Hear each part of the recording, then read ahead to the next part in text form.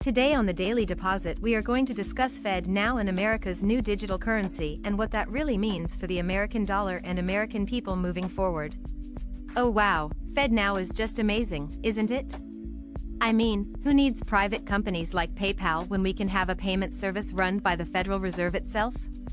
It's not like the Fed has ever made any mistakes or caused any economic crises in the past, right? And the fact that they're going to be directly supervising the service just fills me with confidence. Who needs accountability or competition when we can have a government monopoly on instant payments? FedNow is a U.S. instant payment service under development by the Federal Reserve. It is designed to provide a fast, safe, and efficient way for individuals and businesses to conduct real-time financial transactions. Unlike other instant payment methods, FedNow is being developed and operated by the Federal Reserve rather than a private company, which means that it will be supervised directly by the institution and subject to the same regulations and supervision as other payment systems that are operated by it. Now let's talk about it. I can't wait to make real-time payments and transfer funds between banks in real time. Because who cares about things like waiting periods or security when we can have everything done right now? And the multi-channel access? What could possibly go wrong with having access to this service through online banking portals, mobile apps, and ATMs?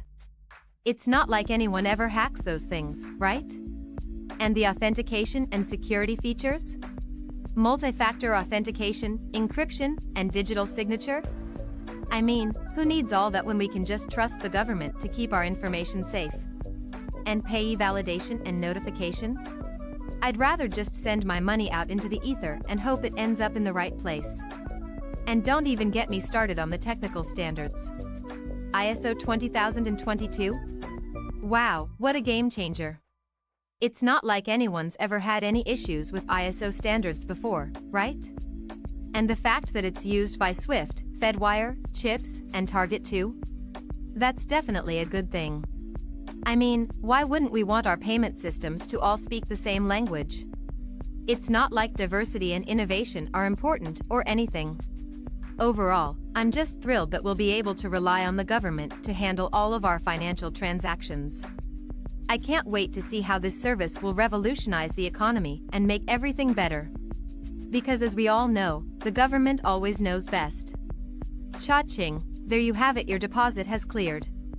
If you like these stories, please like and subscribe, and don't forget to click the bell icon to be the first to receive all our deposits as they become available.